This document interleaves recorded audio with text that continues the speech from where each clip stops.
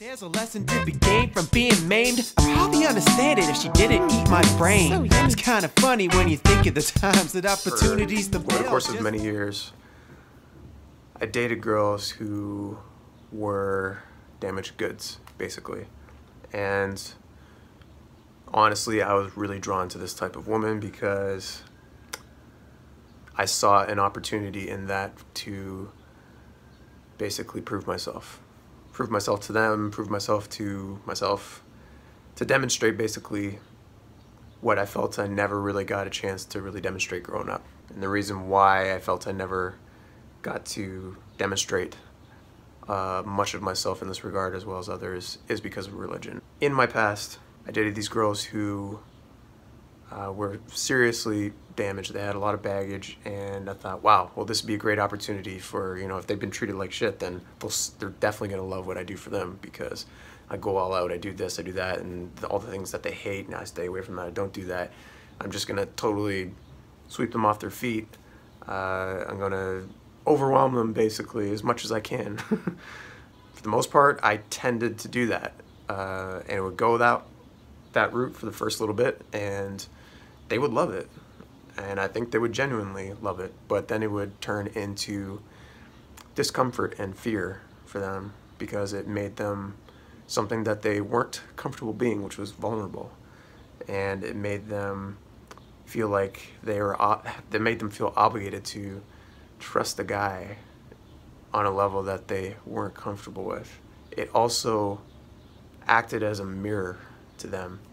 I have the knack for being really observant and for wanting to communicate everything, and to somebody who's used to hiding things and ignoring things that they need to deal with, this tends to open Pandora's box quite quickly. What ended up happening in a lot of those relationships is they would suddenly just start treating me like shit without any explanation whatsoever. Sometimes it was literally a complete change overnight. I would just start getting neglected. I would start getting talked to in a rude way. The excuses I was given would make no sense considering the relationship that we had started building at that point. It didn't make any sense why I would suddenly just be a non-existent to them. At first I would gently sort of like, is everything all right? Like what's the problem here? And it would eventually turn into the destruction of the relationship, basically.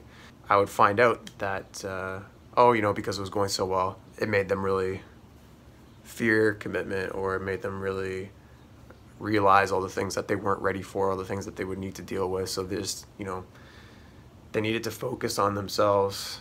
And I'd be like, okay, well, that's obviously a good thing. It's, you know, it sucks that, you know, it means that we're probably not gonna be able to be together, but why does that mean that you needed to treat me like shit in the process? Why did I deserve the way that you went about this?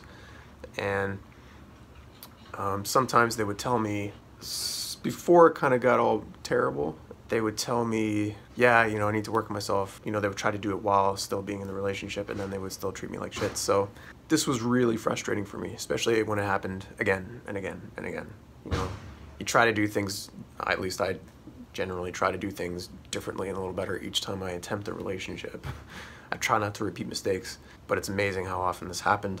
So the first song on my EP is called What the Fuck, because that's pretty much the best way to sum up how it felt to go through that every single time. That was pretty much my state of mind during the whole time of the confusion and of the sudden change in behavior and the neglect and the reasonings afterward. It was just sort of like, what the fuck?